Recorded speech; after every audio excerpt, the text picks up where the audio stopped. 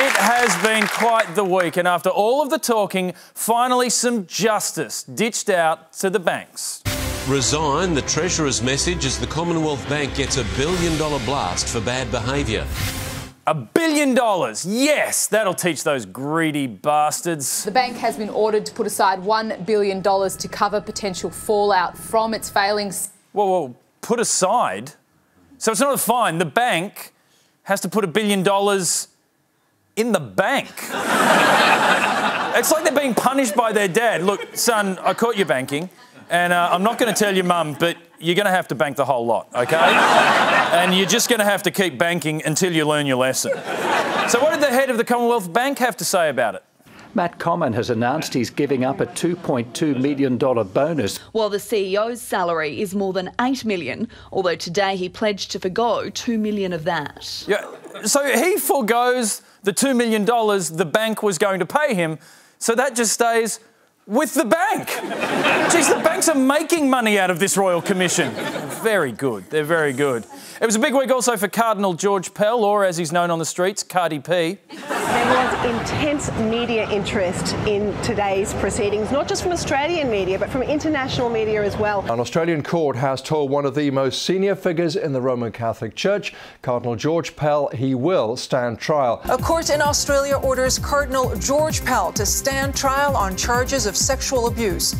Now, guilty or not, it's just great to see an Aussie doing so well on the world stage. And I have to say that if found guilty, Pell might have to give up his bonus, going to heaven. But that wasn't the only action in the Magistrates' Court yesterday. Former AFL great Mark Bomber Thompson was freed on bail over serious drugs charges. Here he was facing the media last night. Take a look.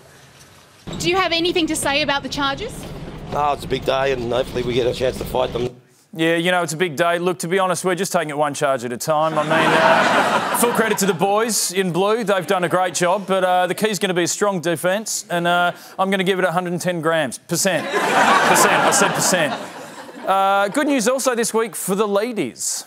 Labor is promising to abolish the standard 10% GST on sanitary products if it wins the next election. I think it's unfair because it's a necessary product. Luxury items, it makes sense. But I've never gone, geez, I'd love to buy some tampons to treat myself this pay week. Yeah, you know, I did once. Worst bubble bath ever.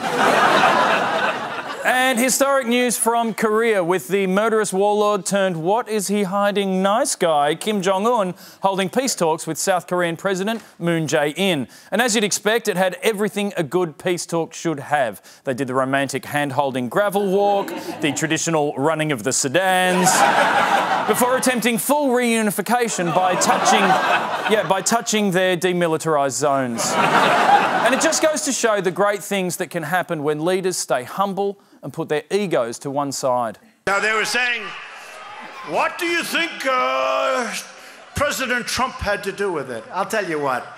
Like, how about everything?